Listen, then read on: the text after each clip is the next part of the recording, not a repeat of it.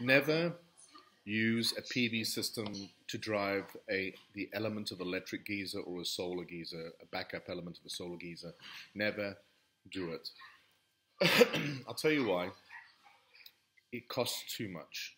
Number one, the system, if it's anywhere close to being decent in terms of the panel and the microinverters, is going to cost you 60, 70,000 Rand, which is 3 times more than a solar geyser will cost.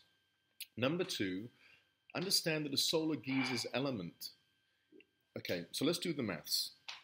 The element of a solar geyser or an electric geyser is, let's say the average is 4 kilowatt. If you have a family of 4, you're using, let's say, 400 liters of hot water a day. That element is then on or active for 4 hours. So you have 4 kilowatt element for 4 hours a day is 16 kilowatt hour.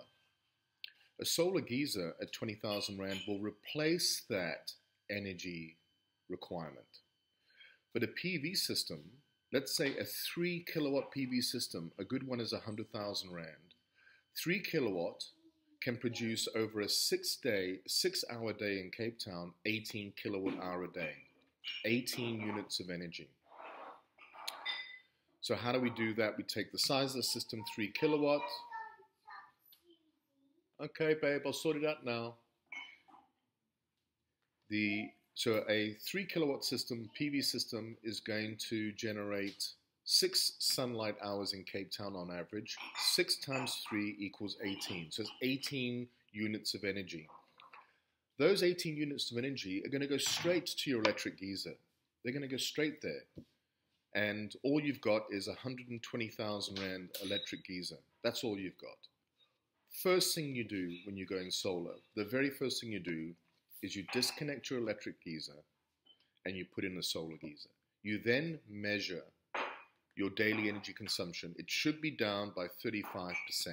And then you build a PV system that can manage that load. Not the other way around. Reduce, then produce. Reduce, then produce.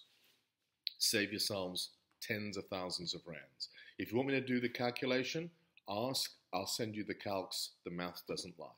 Solarsearch.